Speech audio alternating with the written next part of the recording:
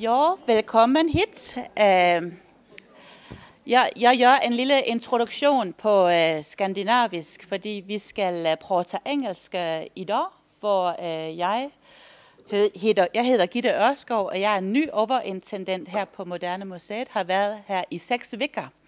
Så jeg er som jer, ser udstillingen for første gang, og er meget betaget af den, og er meget stolt af den her udstilling, som stiller så mange interessante frågor for os.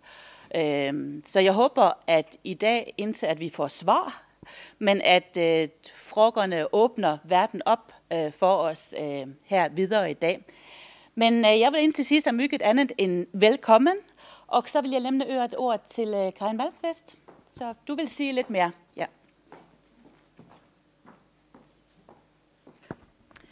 Thank you, Gitte.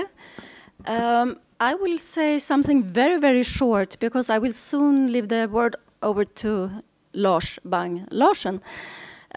It's just a practical detail, and it's, as you may know, it's the exhibition will open publicly tomorrow, but you will all be welcome to take a sneak peek after this talk. So just join us and come up to Muses, and yeah, you can have a sneak peek.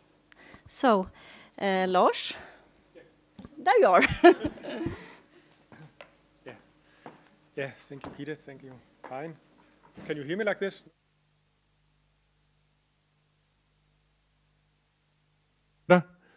There we are. Yeah. So, thanks for coming, everyone, to this artist talk. Just a brief word about the structure of this event. We will start with the lecture by Nikola Bojić. Nikola will speak for about half an hour, and then we will we'll invite the panelists, the artists from the exhibition who are with us tonight to the panel. And then we will I will interview, have a conversation with them for the following about 45 minutes, and after that there'll be an opportunity to take questions as well, to ask questions to the artists. We should leave here around 6:30-ish, so that's the time frame for this. I'm very happy to be able to introduce Nikola Bojić as tonight's first speaker. I'm really looking forward to hearing Nikola speak about a very significant and extraordinary body of work that's included in Muses, cybernetic diagrams from the 1970s created by the architect and urbanist Branko Petrović. It's a body of work that's been lost to history. It was meant to be presented here in Stockholm at the UN Summit on the Human Environment in 1972. The diagrams never made it to Stockholm then, so it's only now that we have the opportunity to see them. And that is thanks to Nikola's research and his work with uncovering this extraordinary body of work. I'm sure Nikola is the only person in the world who can speak about this particular work. And I'm also sure that he can do it really well, so there's lots to look forward to. Nikola is a designer and an art historian from Zagreb. He has studied and taught at Harvard and MIT. He is currently a researcher, a PhD student at the University of Split, and among many other things, he's dealt with public art and the technopolitics of cartography. Welcome, Nikola. We're really looking forward to this.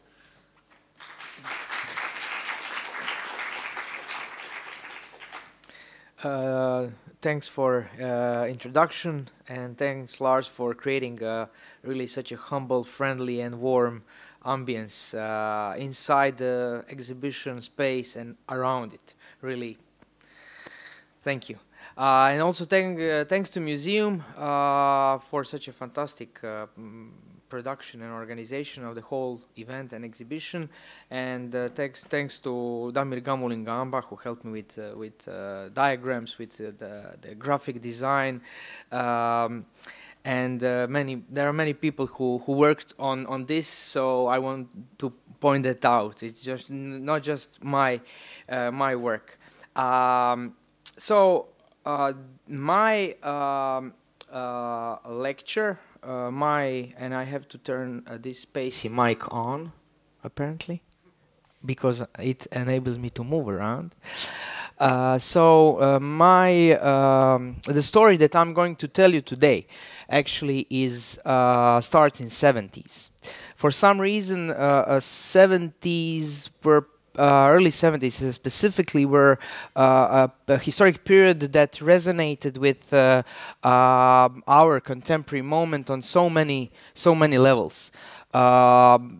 Well, that historical period was time of incredible technological progress.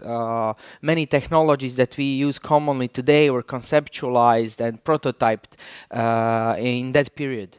But also it was time of a great fear of thermonuclear war, eruption of Cold War conflict, and also for the first time really that was a time of environmental crisis or consciousness about a collapse of the planetary environment. So all these techno-scientific innovations, trends, but also all these fears, and specifically this environmental field that the fear that we're living in a planet that can actually disappear as we know it, somehow were channeled in 72 in one specific event. At that event happened in this city, in Stockholm, in June, if I'm not wrong, and that was first United Nations conference on the human environment. Now, this was really pioneering event that gathered 133 national representatives, politicians, or some diplomats actually, who discussed environment and future, planetary future. It was a huge political endeavor. We have this is not one of my slides, so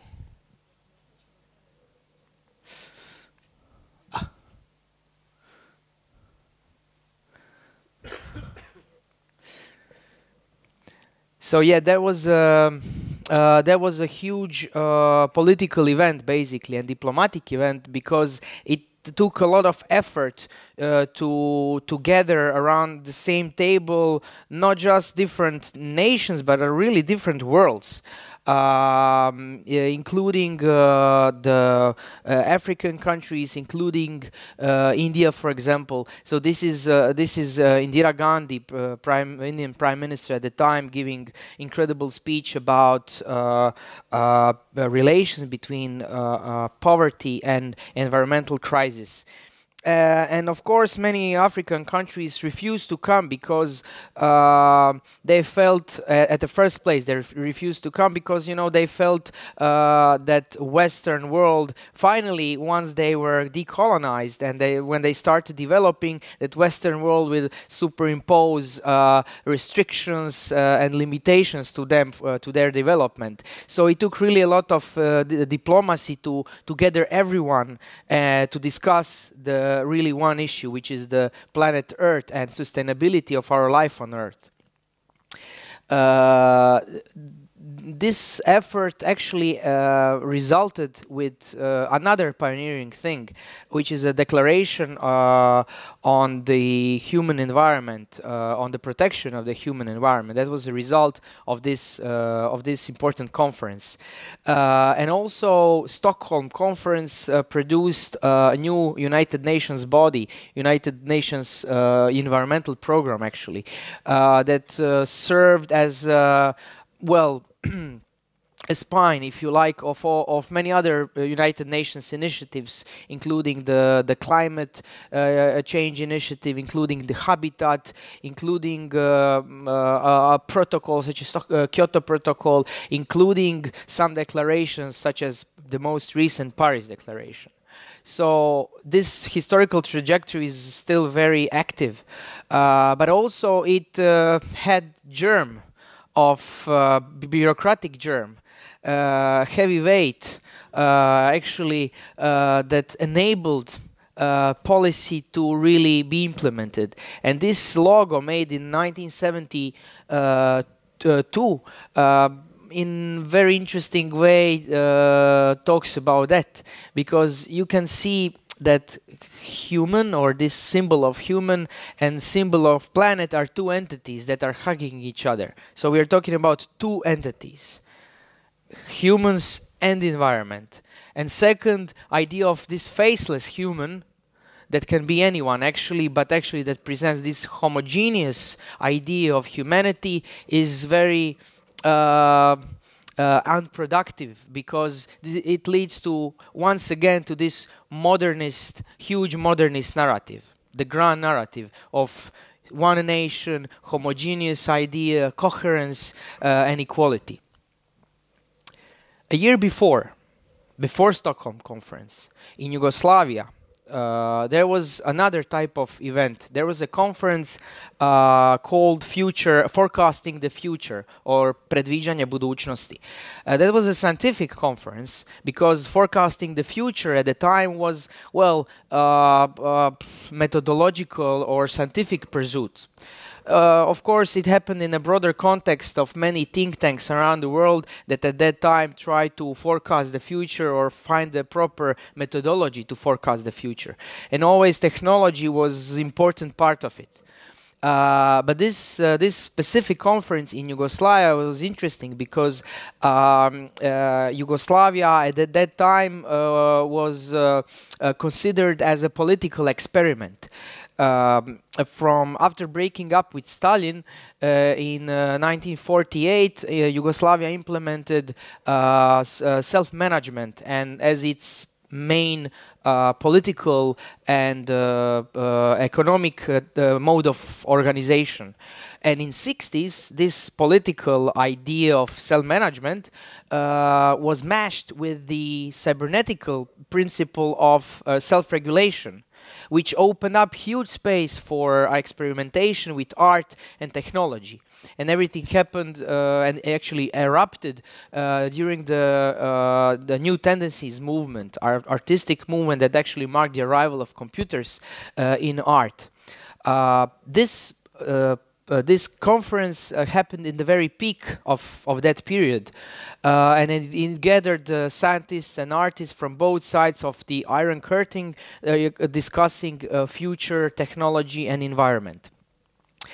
And one of the most interesting guys who presented there, actually, who opened up the lecture, the conference with his keynote speech, is Abraham Moll. He was a famous French cybernetician who talked about axiomatics and methodology of the future. And actually the whole lecture was around this diagram. So for me this is very incredible diagram, because it shows a past. So here we have past, and here we have future. And he claimed that the present moment is not a thin line that separates past and future, but he claimed that there is a certain thickness of present, thickness of now. Then thickness of now is very unstable material moment, actually, material situation that we are immersed in. And this material situation of this thickness of now is actually in a constant changes and shaped by feedback loops with the images of the future. So these black points are the images of the future. And of course, technology is very substance of these images of the future. So here and now is shaped by these images. And he also claimed that because here and now is shaped by the images of the future, this type of cybernetic feedback loop is actually modus operandi of social engineering. And that's important political fact, you know. because it makes us to really think or to imagine futures that would not be so nicely aligned along a single timeline. Really, it makes us to imagine decentralized future, explosion of future, and explosion of technologies. It makes us to really speculate about indigenous futures, indigenous technologies, peripheral futures, peripheral technologies, alternative stuff, minor stuff, invisible stuff. So the whole rant about technology that Ursula Le Guin introduced as interesting idea and quote, and Lars with this exhibition, actually happens in this feedback loop, not between here and now a dominant corporate political images of the future that are imposed over us, but between here and now and alternative futures and alternative technologies. And this explosion of alternative stuff, at least as I'm concerned, is well reflected in the curatorial concept of Mad Muses exhibition. One of the points in the exhibition, the focal point of my research for some time, and artistic research and also theoretical research, is this book. It's called Systematization of the Phenomenon of the Human Environment. It's a planetary vision, a study that was published in 1971, a year before Stockholm Conference on the Human Environment. So basically, very similar time, almost the same time, but the same topic, but the approach was radically different. Instead of writing technocratic thread of text, like as a collective work, this study is organized around 36 spectacular diagrams that connected human systems, natural systems, social systems, political systems, and technological systems into one systemic overlay that was developed through 36 visual samples. And also, unlike Stockholm Conference, which was very collective endeavor, this was product of a single man. His name, as Lars pointed out, is Branko Petrović, a Croatian architect and urban planner who did very interesting and cutting-edge methodologies in a post-war period, in 50s actually, in Croatia. But from 62 to 69, he spent time in Ethiopia. Because, you know, at that period, Yugoslavia was leader of non-aligned world, a non-aligned bloc, if you like, the third bloc, not the West, not the East, but non-aligned. This non-aligned bloc, geopolitical, was very heterogeneous geopolitical entity, and there was like exchange between these non-aligned countries. So he was one of the Yugoslav experts working in Ethiopia and traveling around Africa. Doing planning with local communities, politicians, and so on. So this very decentralized, I would say, experience of Africa and specifically Ethiopia at that time influenced his research, his planetary vision. So this planetary vision did not came from the one dominant center, Western center, but from somewhere else, right? And once he was back to Zagreb, he started working on this study. And his study was based on cybernetics, really systemic thinking, systemic imagination of the world. But at the same time, he claimed that what we need today is completeness and complexity, from material to immaterial, from physical to psychical, from function to abstraction, from present to futurological forms, from reality to fantasy and imagination. And this aspect of fantasy and imagination, abstraction and psychical levels of the whole thing played really a seminal role in his work. This type of visuality we're talking about.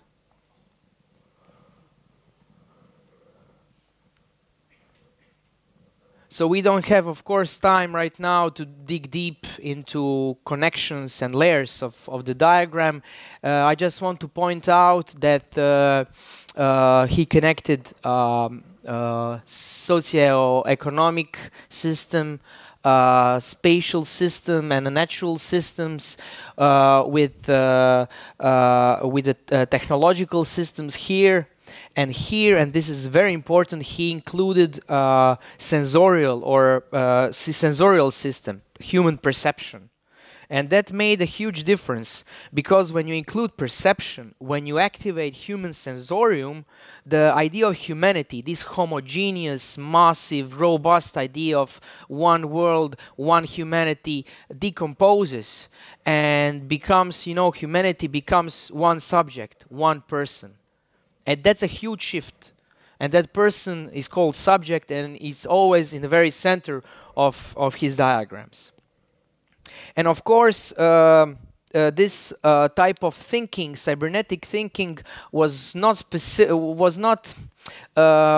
so common, because unlike other cybernetic initiatives of the time, such as the Limits to Growth and the World Tree Model by J. Forrester, that was published exactly in the same time, and it was impossible to, you know, transform this type of systems and diagrams into algorithms, into mathematical algorithms. And when you're unable to do that, we're not talking about real cybernetics, you know. We're talking about something beyond that. We're talking about something that is uncalculable, something that operates through loose ends, something that is actually rough, unstable and rough. Technology, of course, in this overall systemic view had important position. So this diagram shows the structure of environmental technomedium. It's interesting because there is the upper part, is human perception, and this perception gives input and is filtered through technological development. So this is like a timeline of technological development. So the human perception changes along with technological changes. This is mechanization, automatization, computerization, cybernetization, and scientification. And right now, I mean, I find this very interesting, because right now we are in this empty space. This is our current, you know, historical moment. Right now, me and you know, we're there. That's interesting, because this moment happened to be beyond not just cybernetization, but also beyond scientific reasoning. You know, that's a space where truth, rational, empirical, scientific truth became really a malleable matter. In this post-truth period, we have to find new ways to operate and new ways to relate to technology. And imagination and art is extremely important to do that. And this post-truth period, and when I'm saying post-truth period, I'm not talking just about, you know, Donald Trump politics or Bolsonaro politics. I'm also talking about the technology itself. You know, artificial intelligence as one of the most cutting-edge technologies and the most popular in media technologies today became really, you know, entered this post-truth, post-scientific reasoning era. There was an article in Science magazine last year claiming that artificial intelligence became alchemy. Because, you know, when it's impossible to reproduce your experiment because it became autonomous, so the algorithm became autonomous, then it's not science anymore. You know, you cannot do scientific publishing anymore, which means that instead of thinking about it as science, we can approach it as alchemy. And in this situation, when there is no strongholds, when there is no, like, you know, tectonic pillars where we can rely upon, in the era of total uncertainty and malleable truths, we really need a new type of understanding and imagination of and perception of both time and space to position ourselves. So Petrović in his diagrams work on this new perception of time and space, new imagination of time and space.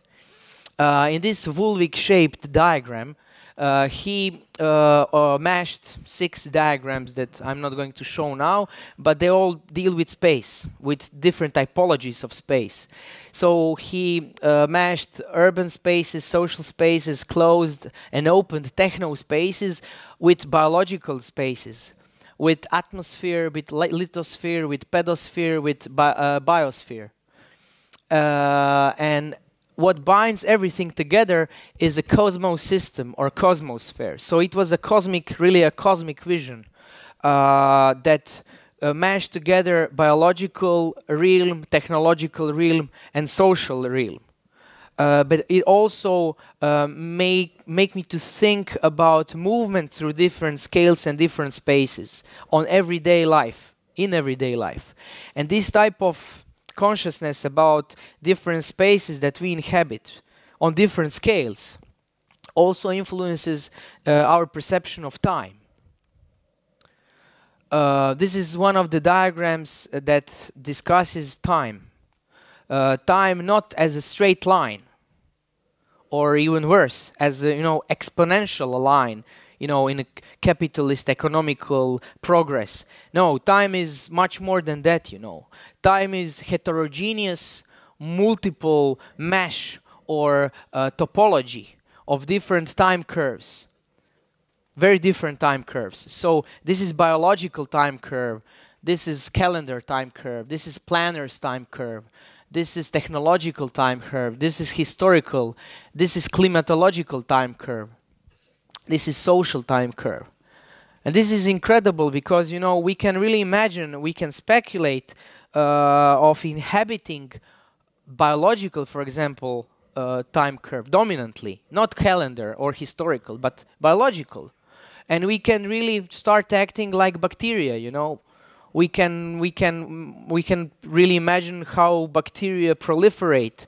We can change into algae or mushroom or slime mold, We can really think about different entities and how time is perceived from different perspectives, which are not necessarily human perspective.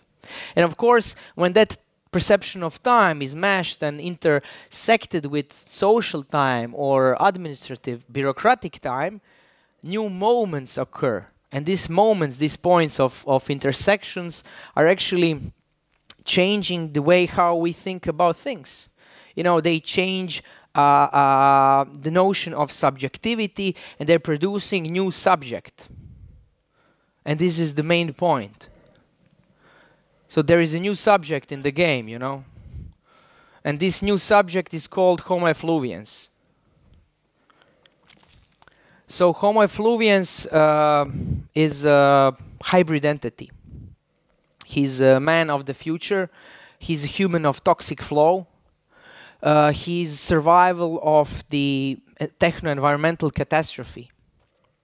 He's hyper-adaptive entity. He has huge butt because he's sitting all the time. He doesn't have any muscles because who needs muscles, we are not going to lift anything, right? But we're gonna think, so he has huge head with huge brain inside to process all data. He has huge balls because of course he's semi-impotent, because that reproduction is less important, production is important.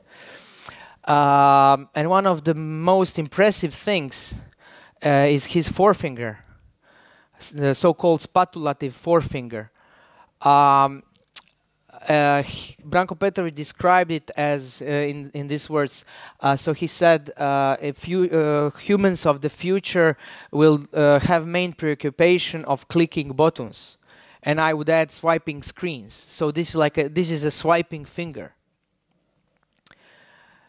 The whole study is concluded with a note that it's just an abstract theoretical iteration, systemic iteration on the future of human environment and future of technology.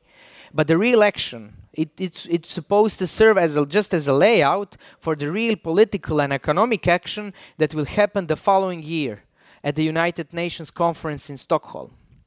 But unfortunately, due to Branko's medical condition and also political situation around it, neither Branko or Homo Effluviens reached Stockholm. Instead, the book ended up in archives. In few copies of the book that were printed end up in archives. So my lecture today and also my work in the exhibition is actually very site-specific intervention. It's a transhistoric capsule that tends to speculate about the necessary shift between ineffective policies to effective cosmopolitics. And in plain words, it asks question, what would happen and how our minds would look like if this type of visuality in 1972 in Stockholm looked like this. Thank you so much.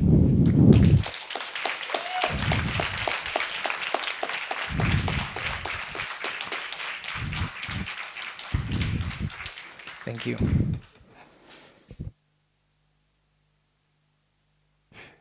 Thank you so much, Nikola. That was wonderful. Yeah, I'd like to ask the panelists come to the panel. I'm sure that sorry, you could later. well, I'm sure you have questions for Nikola based on his great presentation here, but please hold those questions for now. You'll have the opportunity to ask them later.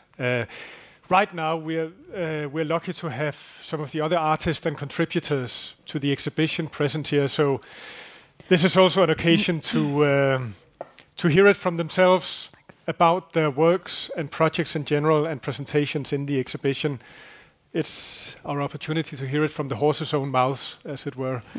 I've prepared some questions for the artists about their practice in general, but also specifically about their works. I'll try to keep Nikola's discussion of futurology and the Petrović material and the concepts that he narrated and dramatized this material with. I'll try to keep that in the mix, as use them as kind of cues in this discussion, so this doesn't recede too far in the background over the next 40 minutes or so. So one key thing. I mean, one thing you've mentioned in the context of the Petrović material here and the futurology of the 1960s is that at this point in history, the future became a methodological issue. And I think that rhymes and resonates quite well with some of your projects as well. And I think, Anna, maybe we'll start with you, because you have a futurology of your own, or you're working with reactivation of a historical body of work as well. In your case, it's experiments in art and technology, one of the canonical projects of the 60s, where artists and engineers met or were encouraged to collaborate. Could you talk about reactivation as a method? What is, in our age of artistic intelligence and sophisticated algorithms and, global clouds and what have you, what can the reactivation of 50, 60-year-old art historical material give us in the present day? Well, yeah. So, it's a big question, but and also I was just want to say that I want to talk to you afterwards more. It was very interesting and connected to a lot of the things that I've been working with as well. But yeah, so this project that you're referring to is was sort of a reactivation or reconsideration, I guess, of a festival and congress, with maybe emphasis on congress, as it turned out, that took place in Stockholm in 1966, called Visioner av nuet, which visions of the present, which is sort of a bit backwards, I guess, or this title is quite intriguing, sort of how to see the future or the present. What a vision is usually something about the future, but is it also about trying to see your own time? And so this play with temporalities was sort of in it from the start. And this is really kind of the prehistory of EAT that you mentioned. So this festival was interesting to me because they wanted to really get to the core of how are we going to change? How is humanity going to change? How is society going to be impacted by technological development? And there was this huge, the government had just invested huge amounts of money into scientific research and technological kind of, research. And so they thought, actually scientists also agreed, like, okay, but who's going to keep an eye on this development, and how are we, this will inevitably change our environment and the way that we perceive reality, but who's going to kind of keep an eye on that, who will express these changes? And so they really felt that artists should be involved in this. Anyway, so I thought those were kind of, like, artists were really hailed up as this sort of very important force. And also what I got interested in about this project was, I mean, I don't know exactly what they meant by technology at the time. I mean, I think it's not possible to read that without knowing what we know now. But since the word is so open, technology, you can read into it what you want. And I think that made it sort of possible to reactivate a bit of this material. You could kind of cut some parts out and drop it into the present and see what happens if we ask similar questions that they were asking, but they asked them too early. They didn't know what they were talking about. But now I think this sort of otherness of technology has sort of disappeared, and it's way more entangled. And now is maybe the time to when you're in your house and you're home blind to it, or no. I know I've been trying to. This term doesn't exist in English, but I keep saying home it. Blindness. Home blindness. It's a translation of a good Swedish. It's a Swedish word, hemmablind, where you can't see your own surroundings, and maybe you can't see your own time either. And particularly in terms of technology, we're so invested and entangled in it. So it was this way of, the focus isn't so much on the past as it is trying to, get something to rub up against. Yeah. So speaking of, great, thank you. Speaking of dropping things in the future, Jenna, your work for the exhibition consists in a series of lava lamps casting glass in your own likeness. So they're self-portraits as lava lamps. The movement of the lava or the colored goo inside the lamps is read in real time by a camera that feeds the movements of the goo to a machine learning program that has been programmed with the I Ching, the book of transformations, that then produce divinations and aphorisms. You'll see for yourself when you go to the space. Why on earth reactivate the lava lamp? So actually, the I Ching is more a reference in this case, because the binary code, like Leibniz's binary code, has its origins in I Ching, and what it actually there's like machine learning system that's been taught with sacred texts, so folkloric, mystical texts from over the years, as well as error with trip reports. So the predictions or the divinations it produces are based on these learning materials. But I thought that it's an apt time to bring back this original psychedelic technology and kind of considering that these deep dreaming artificial neural networks provide the more kind of contemporary image of the thing in itself right now, and sort of combining these two things together, having the neural network in the app part of the work. So it's a two-part work. There are the lava lamps, as you mentioned, and also a mobile app producing divinations based on their movements. So yeah, it felt like the right time to do this. And also the heads have a reference point. So there's also this history in computing and lava lamps. So in silicon graphics in the 90s, lava lamps were used as a random number generator, and in a way, any sort of living or material or chemical reaction or anything beyond the computer would have produced more random numbers than the computer itself. But it was this kind of iconic technology that was used for that. And now, based on that reference, a wall of lava lamps called Wall of Entropy is used in San Francisco at this web encryption company as to produce random numbers. But in the case of my work, I'm actually looking for patterns or signs, meaning in the blobs of liquid and color.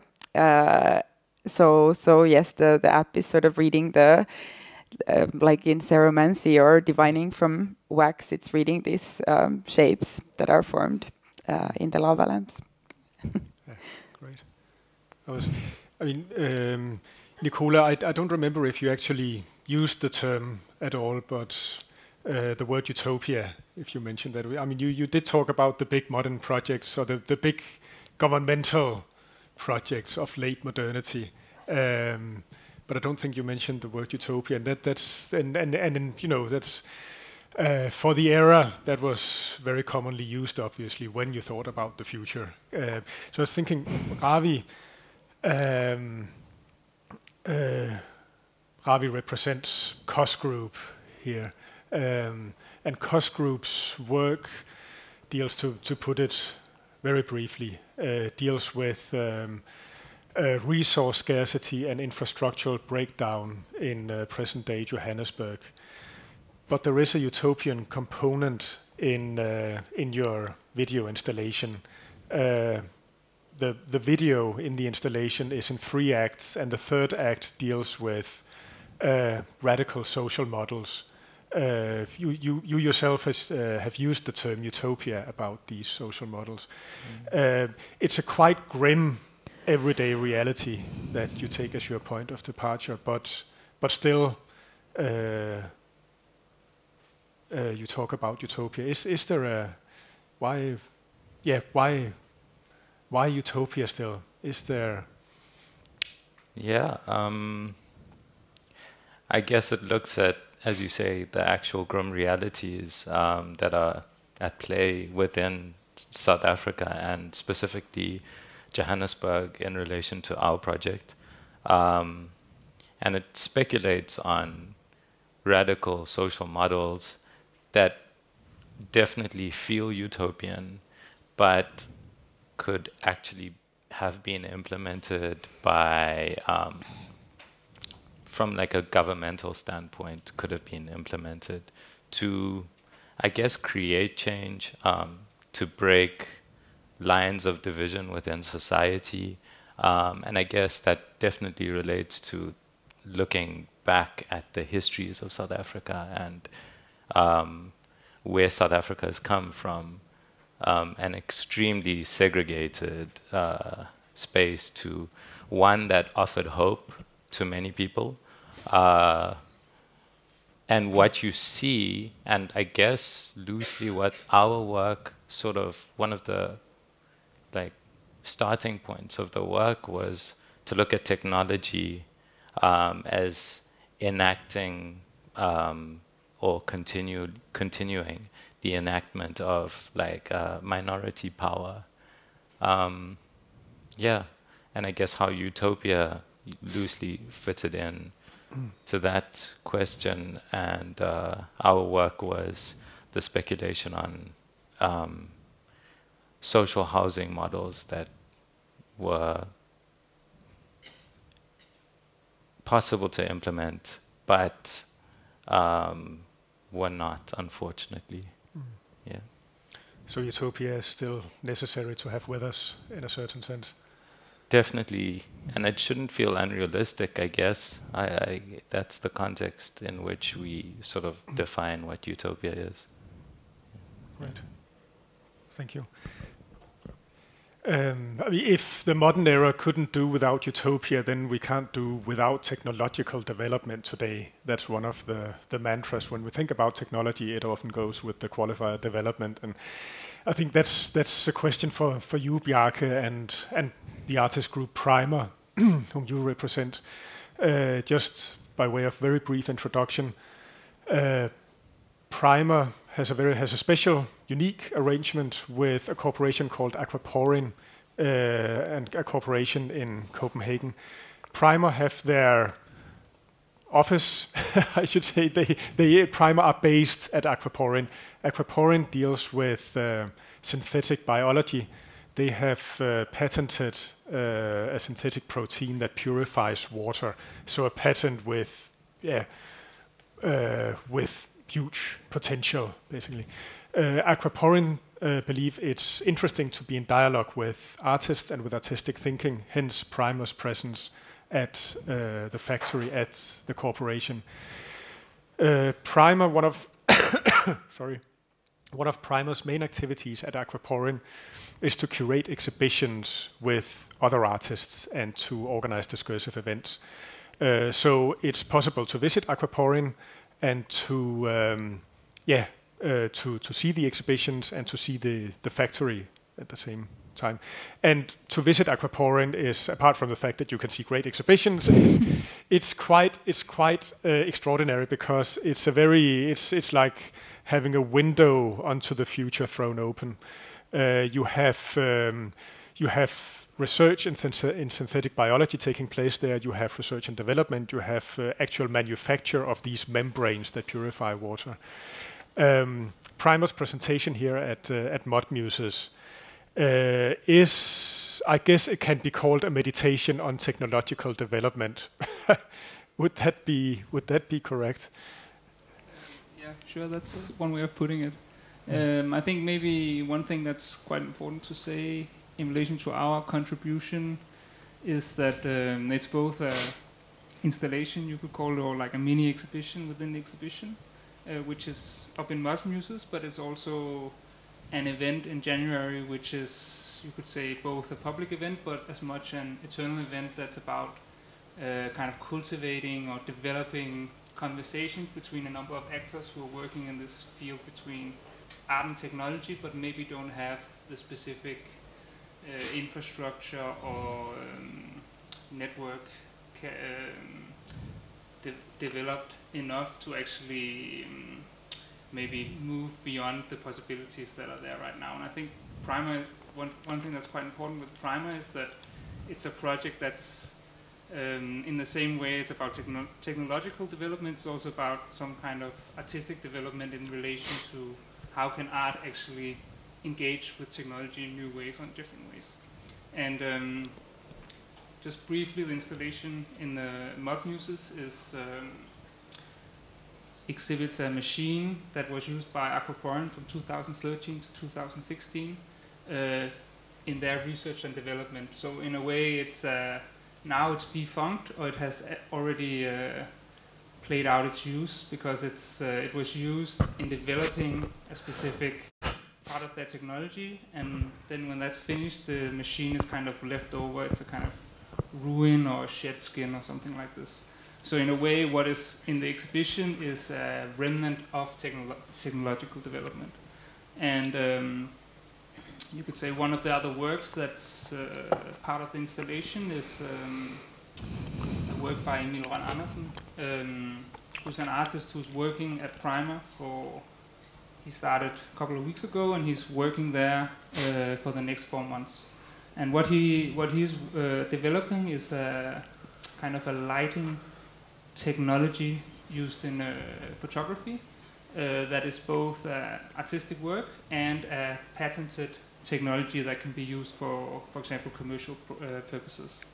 And he's developing a prototype. I think it's the fourth or fifth prototype of this technology at Primer for the next 4 months. So in a way, it's both. You could say it's kind of like a residency. It's also a little bit an exhibition, but it's also just having a development of a technology that's also an artistic technology in a way.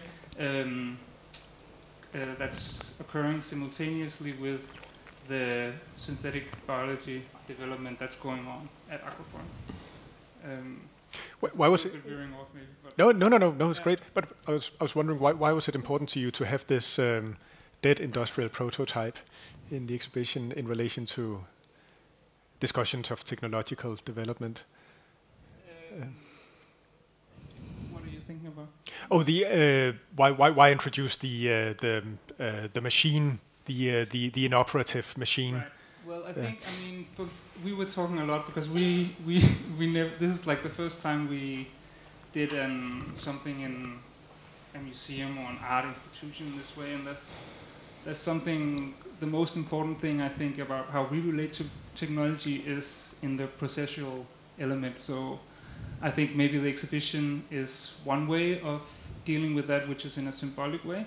And another thing that we're really trying to kind of pioneer or experiment with is having more close dialogue with the company and the kind of, you could say, the technological field that they're working in, and thinking about how can art actually step into that practice in new ways. That would be something like actually being part of what you could call like a public-private partnership, where you have governments, municipalities, companies, non-governmental organizations working together with maybe a huge EU grant, for example, working together with about a specific issue related to water, for example. How could art actually be part of that process? So you start thinking about a process, a kind of place for art that's very, very different from where art is positioned today in society, where it goes to the museum and then it's there. So it's a kind of thinking about art where it's in a very processual state together with the technology that's developed. And in a way, you could say in a symbolic, kind of simple symbolic way, having a machine that's not a finished article, and it's not something that's, it's not like a pristine technology that's working and it's presented to the world. It's actually just something that's been used in a technological process. And it was about, this machine that you see up there was about to be scrapped. It was about to be thrown out and just sold off in parts, So it's this kind of, it's just to highlight that kind of aspect in a way. Thank you. In Nikola's presentation, we saw the striking image of Homo effluviens in all his productivist, spatula-fingered glory, and it's a striking image of the meeting between the human subject and the machine and the material world. Gedimas, in the project you're presenting, the mushroom power plant, which is a project you're creating together with Nomeda, your art and life partner. The mushroom power plant is one manifestation of year-long interest in mushrooms and fungi and their possibilities in design and architecture and art, and also technology. So the mushroom power plant in the exhibition is a model for a prototype of a mushroom battery. Now, Homo effluviens and the human figure and the human subject, you have coined the term energy humanities in connection with your research on mushrooms and mushroom energy. I was wondering, I mean, this is you have always, Numeda and yourself have always worked in a profoundly interdisciplinary way, and here in this case you've worked with researchers from the universities of Kaunas in Lithuania and Kent in England. But why is it necessary to you, or why is it relevant to you to insist on the humanities here as the disciplinary home for this research? And could you briefly explain what you mean by energy humanities? Okay, thank you, Lars. For big questions. But well, I kind of perhaps I will start from the other end. You know, yesterday I just learned a Swedish word called swamp. And I love this play of words, swamp and swamp, English and Swedish versions, right? The swamp and the mushroom. Well, disclaimer: energy humanities is not my term. It's actually Imre Zeman, who is a Canadian scientist. He published this anthology together with another scholar, Boyer, under this title, Energy Humanities, trying to sort of like describe the territory, emerging territory that is similar in medical humanities or digital humanities. Looks at kind of like larger territory of humanities to sort of like bring them to the really crucial question of climate change, and also imagining the energy transition and imagining life in so-called post-fossil fuel era. So within that discourse, for us, it is interesting to bring fiction into the play, not as a way to completely retreat from the pressing concerns, but precisely from the desire to create new hybrids. You know, when you bring the fiction and you bring the sort of like pressing concerns, you know, you could potentially create new hybrids. And we had this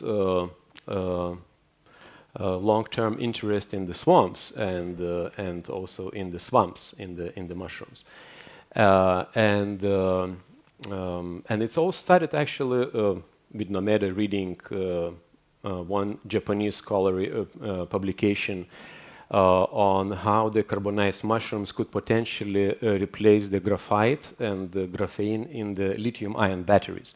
And as we know, the lithium-ion batteries is really a big pressing question, right?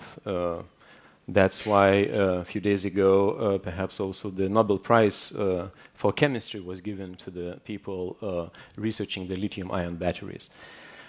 But we sort of like try to pose this question to the scientists, involving, as you mentioned, the two teams of scientists, one working with the bacteria energy, bacteria that lives in the swamps, bacteria that lives in the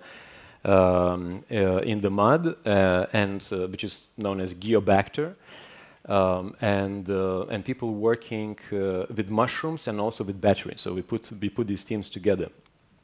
So it started sort of like as the some kind of like speculative proposition, but it ended as a real prototype, which was tested at least 100 times before it acquires its sort of like public presence. Yeah. So yeah, so that's, well, the energy, sort of like our contribution to energy humanities was sort of like imagining how through the kind of like fictional and an artistic proposition, you know, we could sort of like create alternative. some kind of alternative in the scientific research, or some kind of like hybrid, what we call hybrid. And this idea, of course, it is inspired by the observation of so-called symbiotic relations. And as we know that mushrooms have that characteristic of creating new hybrids. Like, for example, if you look at lichens, right? They are a result of this symbiotic relation or mutualism. One of the kinds of symbiotic relationships, like when the algae and the bacteria and the fungi collaborate together in production of this new hybrid, like a lichen. So, so in that sense, we're interested in sort of like bringing some of the methods or thinking patterns from the artistic intelligence and from other fields in humanities, and merging that with science. Yeah, I mean, on that note, other fields. It's not so apparent in this project of yours, but you have earlier manifestations of your mushroom research, you've made sort of very explicit reference to science fiction literature, the Strugatsky brothers or J.G. Ballard, for instance. How does that factor into your your artistic intelligence, science fiction? Right. No, Strugatsky, well, especially as it has also along Ballard and other fiction writers. What was perhaps interesting, for us to really observe how some of this fiction, on one hand, has the ability to propose future scenarios, like for future imagination, and this is something what we've been observing for the last 10 years, being based at MIT, and looking especially at different research groups, but perhaps specifically at the Media Lab, how this so like future-looking scenarios inspire technologies. But perhaps, for us, it is really interesting, this question of hybridity, hybrid practice, and ability of fiction to not necessarily inspire kind of like techno-optimist scenarios, but precisely to destabilize scientific logic. Logic that is typically and characteristically driven to bettering of the world, right? So we want to suspend this kind of like idea of bettering the world, and create perhaps spaces for the new imagination, for what we're calling the changing habits of thought. For something that could perhaps propose scenarios beyond the human, if that is possible. Great, thank you.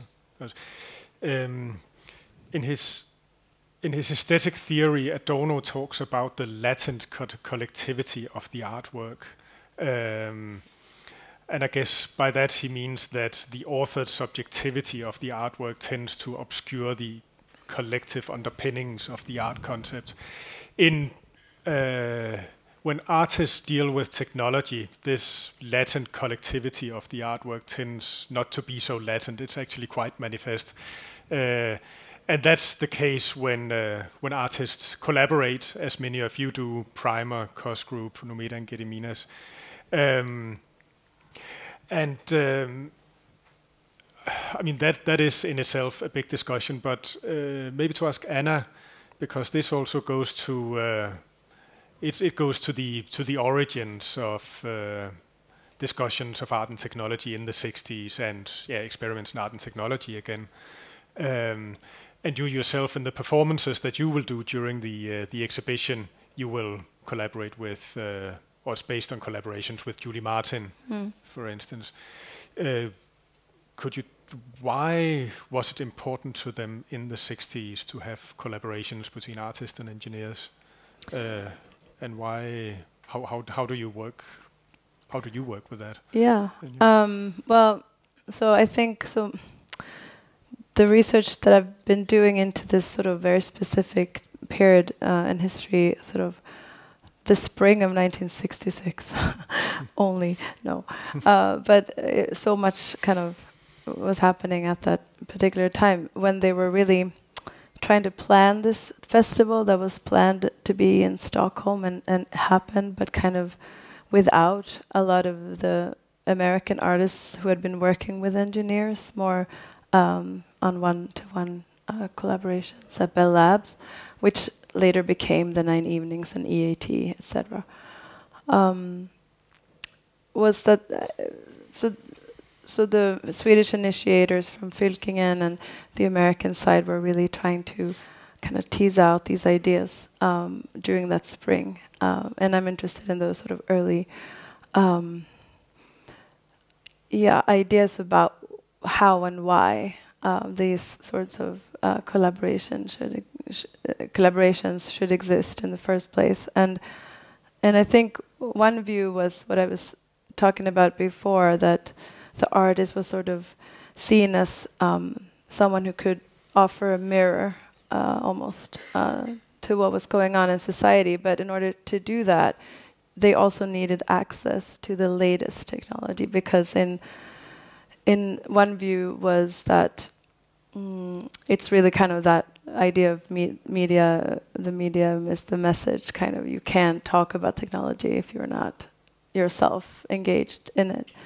And the other viewpoint, maybe more Billy Kluver's and later EAT's viewpoint, was that, as I understand it, was that they really had this idea that technology would develop based on engineers' way of thinking and a very sort of rational and kind of more and more removed from the human life and the human sort of what do we really want, like what they were really into, sort of. But how can we ensure that technology is developed not just for the means of society or capitalist, I guess, means, but for pleasure and for the human being. And so he thought, probably based on his own experiences with working with artists, that he had changed his way of thinking by working with artists. So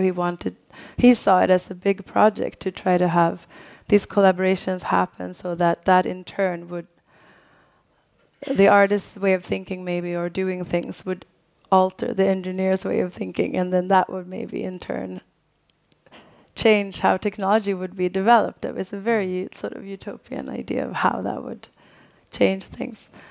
That's how I understand that. But in my case, I think, I mean, as artists, I think we collaborate in different ways. I mean, some of you, we talked about this the other day, some of you have these collectives that I'm super jealous of. It sounds so nice to have like a continuous conversation with someone. But I tend to find sort of new collaborations for each project. Right now I'm working with both like a retired engineer from Televerket, like the telephone company, who we're trying to like wake up the very first technology that enabled, I guess it was a precursor of like our digital assistants, like Miss Clock, if you know the Fröken Ur. And so I'm working with an old engineer who is retired, but I'm also working with this genius hacker who's helping me make another kind of embodied enactment of this technology function in real time and with video and stuff. So it's this, you find I think the way I work is that I find my collaborators along the way. But with the project that relates to EAT, for me that was a completely different way of collaboration. I decided that in order to investigate what these visions would be now, or how we would think about these things, I needed help, really, and I wanted more voices to help me think about this. So I thought I have to do a new festival without understanding the level of work that was about. But it was this, it's like, if those dudes could do it, I can do it too. So but that was a more sort of, bringing in more perspectives and voices onto something. Yeah. Yeah. I don't know if that was an answer. It was. Yeah. Definitely was. And my voice is done. Yeah. I can see that we won't have time for me to ask all of the questions that I prepared. I think, and we should definitely get Nikola back on the panel as well. Just one last question to Ravi, apropos of those cartographies of the world in a time of crisis that Nikola talked about as well, and that we saw in the Petrović diagrams. Cuss Group's installation in the exhibition is one of the most sort of directly crisis-oriented contributions to the show, I think. And cartography, I think, or sort of cognitive mapping of the urban fabric also plays a role, in your work. In a special way, because the central figure in your installation is what in Zulu is called isinyogi, snake men. And the snake men are people who operate in Johannesburg when the power grid breaks down. The snake men hook up. They tap power off of the city's power grid, so you get this sort of cable spaghetti with these illegal plugins, basically. And the people who do so, which is a dangerous practice, obviously, they are called snake men. So the snake men are part of everyday mythology in Johannesburg. So they are part of the mapping, of the cognitive mapping of the urban space. At the same time, you have people in the video, in your video installation, talking about activism, about their disillusionment with the city of Johannesburg and how it has failed citizens. So there is an aspect of civil unrest and activism as well. So somewhere between, cartography and mythology, everyday mythology, and activism, power lies. It's a very open-ended question, this, I realize, but can you talk a bit about this? I mean, I think to firstly start off talking about the cartographies aspect, that's definitely like the literal sort of translation with the work would be like the urban planning of South Africa, but also like specifically Johannesburg, of course, and how urban planning can have such a exclusionary effect on society. And the major thing with how that relates to like the social housing sort of policies was the creation of these sort of peri-urban spaces that just pushed people away from the city center. And those areas also didn't have public transport channels as means for people to sort of access the city center, access a job market, be included in daily life. There's a sense of time passing when you're like living in this world, which is like a zone, and you cannot be part of society. And that's what some of the people speak about in the video. To respond to the snake men, that's the term was actually coined by people living in these areas and informal settlements to describe the way the electrical cables snaked on the ground, actually. And the Zulu word for snake is izinyoka. So they would actually call the cables on the ground izinyoga nyoga. And the government, with various sort of advertising agencies involved, like co-opted this term, using the sort of Zulu mythologies to demonize the people working in the communities to provide electricity to the disenfranchised or the repressed. So the Izinyoka became popularly understood as the snake man, this black man in a matrix-like trench coat, working at night to steal from the nation. And then, in turn, further put lives at risk by running live electrical wires, like across roads, or like there was this famous advert on South African national TV, which is on YouTube, where you see these scenarios played out because of the illicit actions of the Izinyoka. And they take on this sort of reptilian quality too in the advert, which you also see in the video that we've done. And there was one more aspect to this. Civil unrest. Civil unrest, and activism. which, yeah, of course, service delivery. People waiting on services, waiting on housing, waiting on basic infrastructure and technologies which are never provided to them. And in every 4 years, at the end of every electoral or towards the new electoral cycle, the government steps into these like communities to provide like 3 months of electrical access. Yeah. Great, thank you. Yeah, we should definitely get you back in the game now. Should we? I think we should open the floor to questions actually at this stage. Maybe as with us, yeah.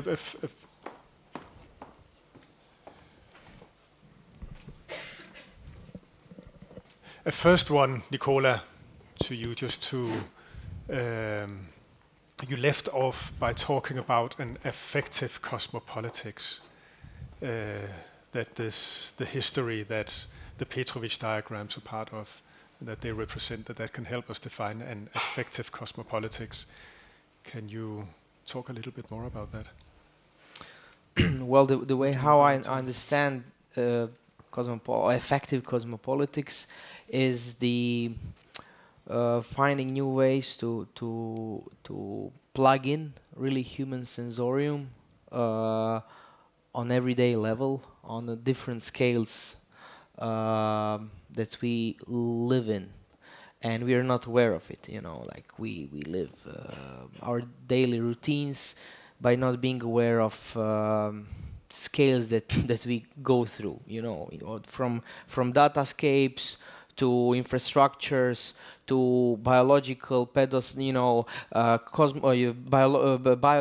to pedosphere, lithosphere, and everything is actually mixed up on several scales and levels, and we are in touch with this type of very complex environment, and we are not aware of it, and we are influencing this environment through technology by not being aware of it at all. So finding ways to activate awareness about these different scales, and the highest scale is actually this cosmic scale, is impossible to do. That's impossible task because our everyday experience is so focused to everyday procedures, right?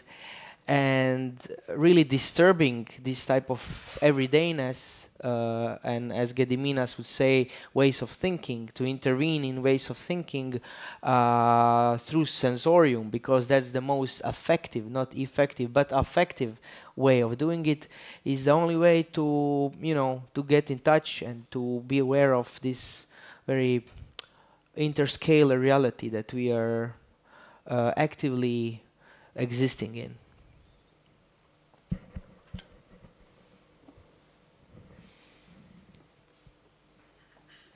Any questions to any of us?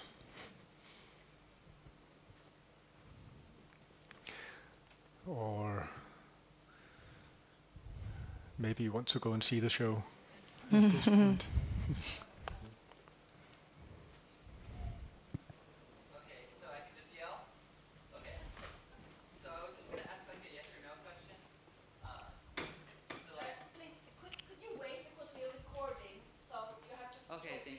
So thank you.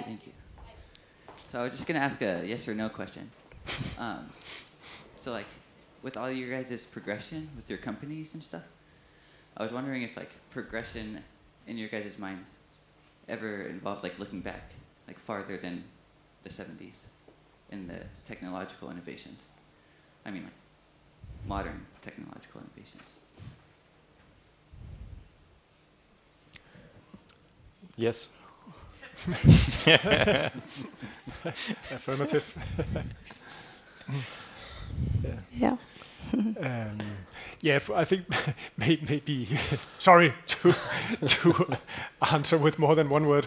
I see. It's you will see in the exhibition some media archaeologies that go further back than the 70s and the 60s that we've talked so much about tonight. In the work of Lucy Liu, there is she's developing a formal history of the digital cloud, as we know it, through art history, and that is a history that she takes back through, artists such as Cousins or Constable and other 19th century cloud painters.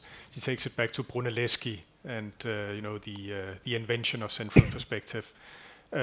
So that is that's sort of the range of one of the media archaeologies in the exhibition. Yeah. Yeah, I wanted to ask Anna about, you mentioned that the role of the artist in that science-artist collaboration in the 60s was sort of being a witness or sort of representing what was going on, what was happening. And I was wondering if you, as a researcher, also could say something. Oh, sorry. My kid. If you could say something about the role now as a researcher, also with the relationship between artistic research and scientific research. Now, when art maybe has a different position also in the knowledge production, or sort of the mode of knowing and doing, and the relationship between scientists and artists through that. Yeah, I mean, of course, it sounds really good that they had all this, belief in what an artist could do, or what role artists could have in society. But of course, there's also this sort of risk in hoping for that much kind of use value of an artist, in a sense, because it can easily become almost sort of how to value an artwork would be then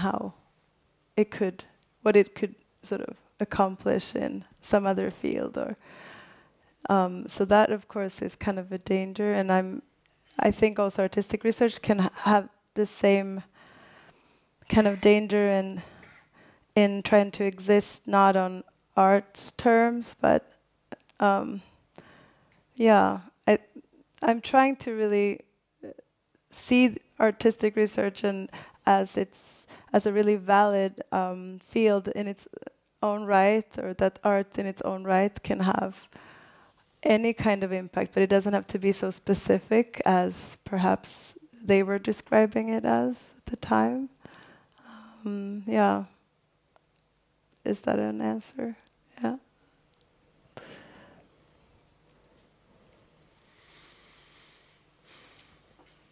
Other questions?